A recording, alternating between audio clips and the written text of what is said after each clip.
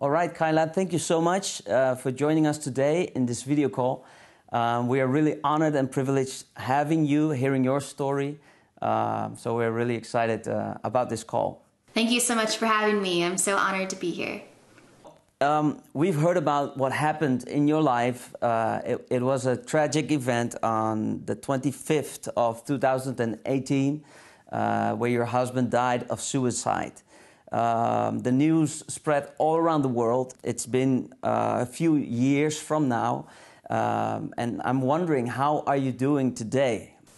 I'm doing great. Yeah, me and my 3 boys, they are 8, 7, and 5 years old now, and so we're doing great. We're rebuilding our life. My mantra here on the other side of loss is rebuilding beautiful. So I really truly believe that we are every single day rebuilding a whole new, different kind of beautiful, and hopefully even more beautiful than before. So we're doing great. That's awesome. Great to hear. You say we are rebuilding. Is that really the thing that you've experienced after what happened? How did you cope with the whole thing? I'm wondering, did you see it coming, or was it just like a big punch? What was it like at the moment? Yeah, you know, the suicide, Andrew had struggled with his mental health. It was a very quick struggle.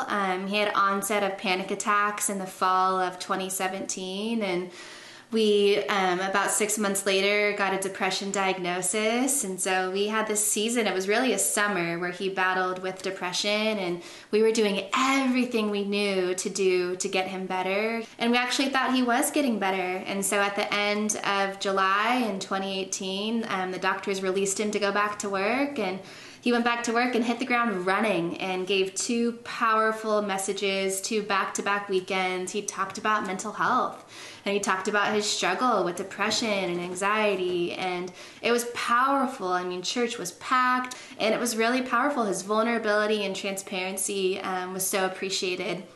And at the time, not a lot of pastors were talking about mental health, so it was really meaningful. And then headed into the 3rd weekend, he just had a really awful day in the office. So his broken mind just wasn't able to process some information he received that day like he normally would. While we were away for just a tiny bit, he attempted suicide. And so he was rushed to the hospital, and God gave us the gift of one last day.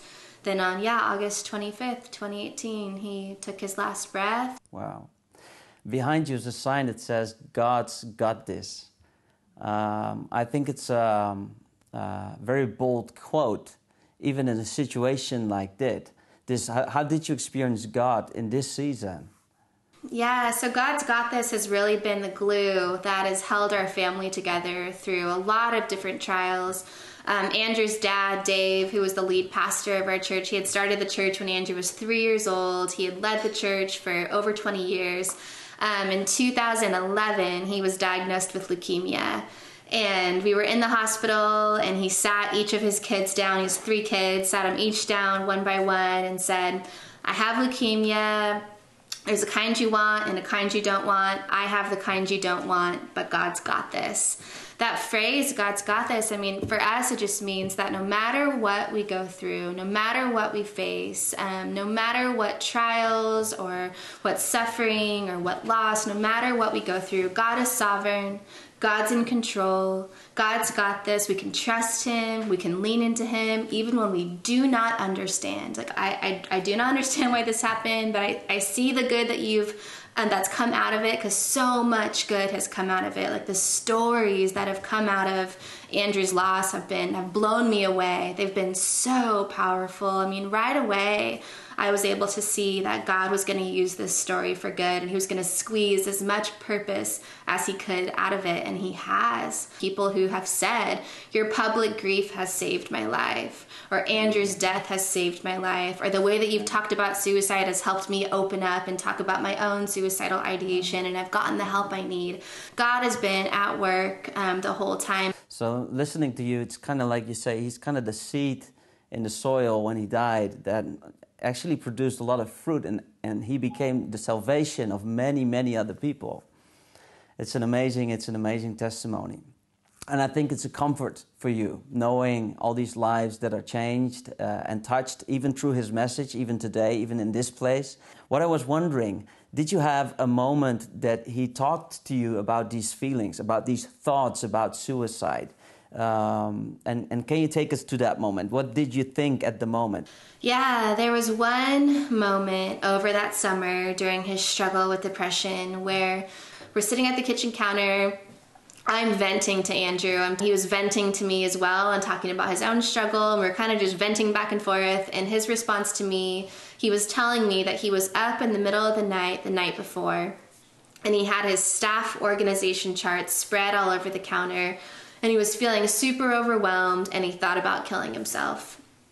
And I'll never forget my reaction to his admission in that moment. I totally reacted out of my own emotion, and I said, Andrew, that is so selfish. You would never do that. I can't believe you even said that. You would never do that to me and the boys. Here I am telling you I'm exhausted, and you're telling me you're just gonna leave me. Like, I said all the things you're not supposed to say. And so since his death, I've learned that there is a better way, and there's a way to respond from a heart of love instead of reacting out of our own emotion. And so we can take a couple steps back, we can lean in, we can talk less, we can ask questions like, do you have a suicide plan? What problem are you trying to solve through suicide? Do you know when or how you would do it? How often do you think about it? Questions are so powerful. I mean, they can really change the game, and they can lead to solutions maybe they had never thought about before. I'm wondering, when you said to Andrew, no, you won't ever do that to me, what was his response? Because I would say, like, no, for sure I wouldn't do it. I think there's a lot of people out there that have promised their loved ones to never do something like that, yet the struggle was so hard that they end up doing it. And then their loved ones are left, and they kind of feel like, hey, you promised.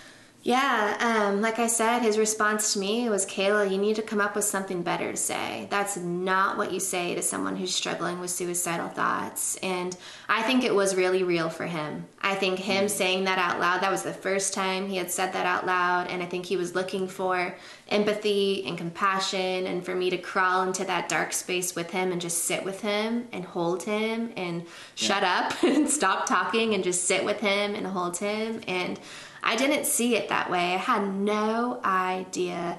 And so he didn't give me any empty promises. He didn't say, no, I would never do that. I know that would never happen. I think he was really scared of those thoughts. I think it was really a scary time for him. And that's why I wrote a book about our story, and I titled the book Fear Gone Wild. And that's what it really felt like. It felt like there was this fear that had crept in through these panic attacks and had just spread like wildfire. And so he was really afraid, and I don't think I fully understood how afraid he was or how much pain he was in until it was too late. I think, somebody made the suggestion one day. It's like standing in a building on fire, and it's either you stay inside the building and you burn, or you jump out as an escape. And I think the mental kind of pain that people carry is something that's, not really visible for the eye, but it's maybe even harder than literal pain in your body. Thinking about this pandemic season, people dying of COVID, and that's what we see, on the news and everywhere. But I think the real damage, the mental damage that's hard to see for the eye, is big on the agenda today. And I would really want to ask you, what is your main message to the church? Yeah, I would say, I'm always trying to bridge the gap between mental health and ministry. And I think the way that we do bridge that gap is remembering that mental illness is not a choice. Mental illness is not a sin issue. Mental illness doesn't disqualify anybody from ministry. It's a real physical illness. It's a real chemical imbalance happening in the brain. I think stopping and taking a couple steps back and remembering, I have no idea. I have no idea what it's like to walk in their shoes. I have no idea what it's like to live with the pain that they're living with. I have no idea what it's like to suffer with the depression that they're suffering with. And that can help us have a heart of empathy and compassion for their pain, to remember, I have no idea. I have no idea. I can't assume. I don't know. And so that will help us just be able to sit right beside them and love them and hold them and be present with them and be patient with them on the journey. I think there's many people watching this right now, or even in the audience, that have gone through similar situations. And some people really struggle to pick up their lives again and start living again and start loving again and start going, you know, with the beautiful things of life. Is there something that you could say especially to those people? Yeah, I would just say that living with the pain is possible. The pain can be so overwhelming. You know, when Andrew died by suicide and I was left in the ruins and I'm looking around me and everything, my whole life looks like it's destroyed. It can be so overwhelming, and it can make us want to just curl up in a ball and call it quits ourselves. It took me to the edge of myself, and I struggled with my own suicidal thoughts after Andrew passed away, thinking, how in the world can I live with this pain for another day? Like, I don't think I can live with this pain for another day. And what I've learned the last 3 years is that living with the pain is possible. It's possible to have our pain and our sorrow in one hand, and to have a beautiful life, and to have joy, and to have beauty, and to have hope in the other hand. And moving forward is having both. The truth resides in both. And so for me, that's what it's been. It's been honoring my pain and honoring Andrew's story and honoring Andrew's life, but also honoring the one life I've been given. And if you're still alive, then God's not done with you yet. Your life's not over. You're still here. You still have breath in your lungs. You still have purpose. And it's also reaching out to therapists. You know, I've seen a therapist every single week.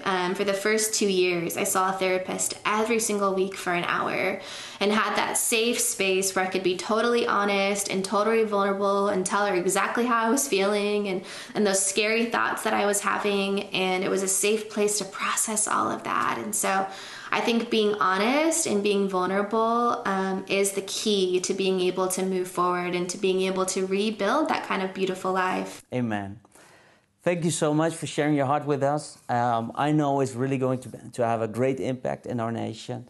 And we really pray that your story and the seed of the life of your husband will lead to many, many, many salvations, literally around the world. So thank you so much, and God bless you. Thank you.